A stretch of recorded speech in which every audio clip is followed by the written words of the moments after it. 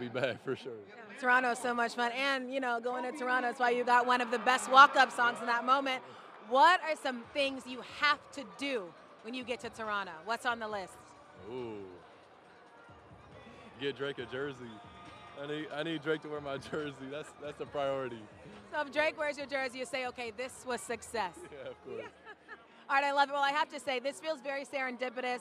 The jacket matches the hat, matches everything. So tell the Raptors fans just how excited you are to be there and what they can look forward to having Gradey on their team. I can't explain in any words right now how I'm feeling. I've been talking so much about Toronto, the city, the people. I always say when I'm going to these workouts and just learning about NBA teams in general, they either have like a good fan base, good people, or a good city, and Toronto has both. So it's a win-win situation, every single time, and we're gonna have some fun. So I'm getting ready. So.